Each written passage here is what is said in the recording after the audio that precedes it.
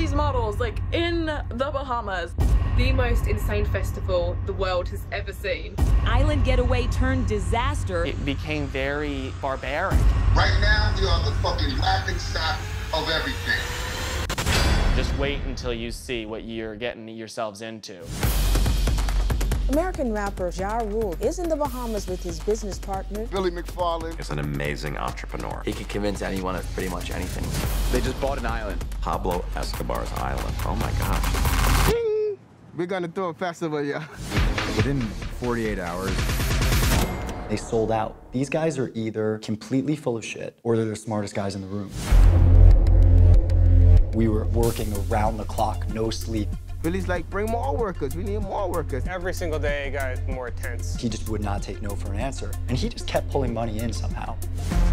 Desperate people do desperate things. He was lying to investors and making it seem like we were making a ton of money when we weren't. I mean, that's fraud. We need to get the messaging out now that this is not a luxury music festival. Oh my God. There's mattresses all over the place getting soaked. The save yourself mode kicked in. Right, it's a free-for-all. It became this looting mentality. There's an angry mob, they're pissed off and they want their money. Powerful models built this festival, and then one picture of cheese on toast ripped down the festival.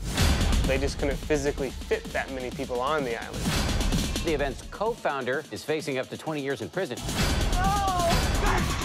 If you had thousands of dollars to go on a trip to see Blink 182, that's on you. That is Darwinism at its finest.